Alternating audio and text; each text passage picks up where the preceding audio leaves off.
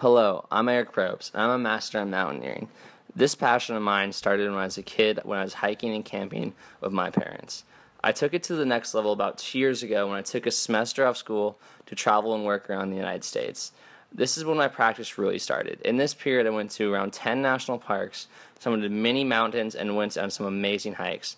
Last year, I got some of my official training from my mentor and my boss, Jake Allison. He helped me get my certification in wilderness first aid and in international wilderness guiding.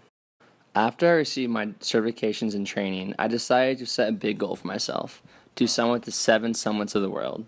This summer, after working in Tanzania, I had the opportunity to knock one off the list, Mount Kilimanjaro, the tallest peak in Africa.